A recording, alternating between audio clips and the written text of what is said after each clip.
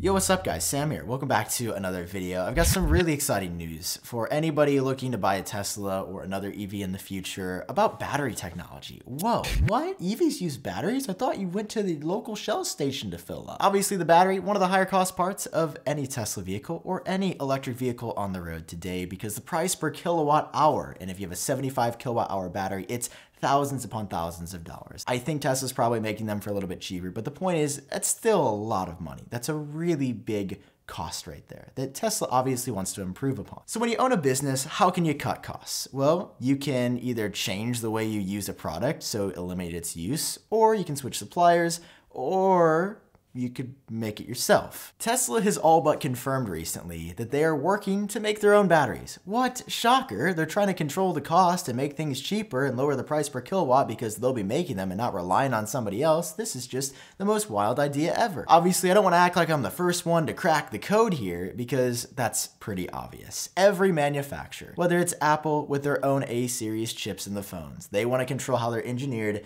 and developed. Tesla wants to do the same thing with every part of their vehicles, and the battery is the big one. It's the big kahuna here. And according to a new report from Electric, there is some big news on the horizon. Tesla acquired Maxwell recently. They've been experimenting with new battery technology, and Elon on a podcast recently even alluded to the fact that most people don't realize the gravity of what they've been working on for battery technology, what Maxwell's acquisition means. Most normal people don't get it. That is straight from Mr. Elon Musk himself. I know I certainly don't understand, but as somebody who owns a Tesla, and full disclosure, I am an investor as of right now, I'm looking forward to seeing what they do now. Also, this is not like financial advice at all. Please don't buy or sell Tesla stock because of this video. I'm just putting this information out here because I find it really interesting. Tesla's newest secret escapade is called Project Roadrunner. And while it might sound like a successor to the Roadster, or a new car, or a new semi-truck, or a new Cybertruck, it's actually none of that, but rather the underpinnings to what's going to make their entire business model continue to work and continue to be profitable. Looking at a Bloomberg report, the average cost per kilowatt hour as of the 2019 estimate is about $156 per kilowatt hour. That means if you're making a Tesla battery and you do the math, 75 kilowatt hours would cost you over 11,000 bucks. I think Tesla's definitely making it for cheaper, but based on this estimate, that's what it would be.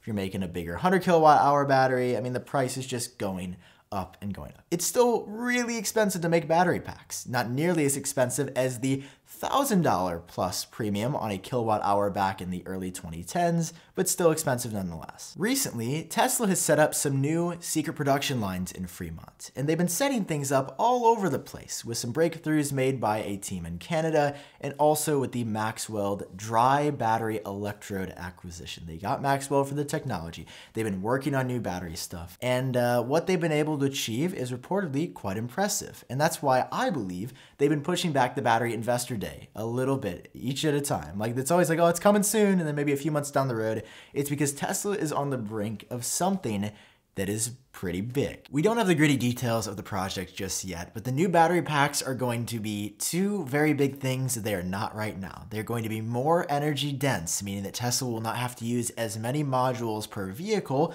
and two, they're going to be cheaper. So these are two massive upgrades. I mean, they're fundamental issues that battery packs have been struggling with for years, essentially since their inception. How do you put as much energy as possible in a very small space with it not weighing as much? And also, how do you put all this energy in there for cheap? How do you not break the bank? How do you remain profitable? And through this Project Roadrunner, Tesla has been able to do this at a rate that could lead to rates as low as $100 per kilowatt hour, which is ridiculously low. And the big part of that is that that's apparently when you reach parity with gas cars. Depending on who you talk to, an electric car or a gas car is cheaper. I think you can make a compelling argument either way, but most people would agree that it's still cheaper overall to own a gas car. But when you're able to make these battery packs cheaper, you could also, if Tesla chooses to, or any other EV maker out there, lower the cost of your vehicle, the total overhead, so that you could buy an electric car that goes 250 miles for $30,000 or $25,000. And Tesla has this concept, you've probably seen it. It's like a two-door Model 3. It looks really slick. They had this on a Chinese job posting from a couple weeks back. This is not confirmation that they're doing anything, but I think logically, cheaper battery packs, more energy dense, Tesla wants to hit all segments of the market. So I think that this is probably going to happen at some point. Whether or not it happens soon, that's another question. I think we're probably 5 years away from a cheaper Tesla than what we've got now because the demand is still so high. With these acquisitions and advancements in battery technology, possibly, something with solid state,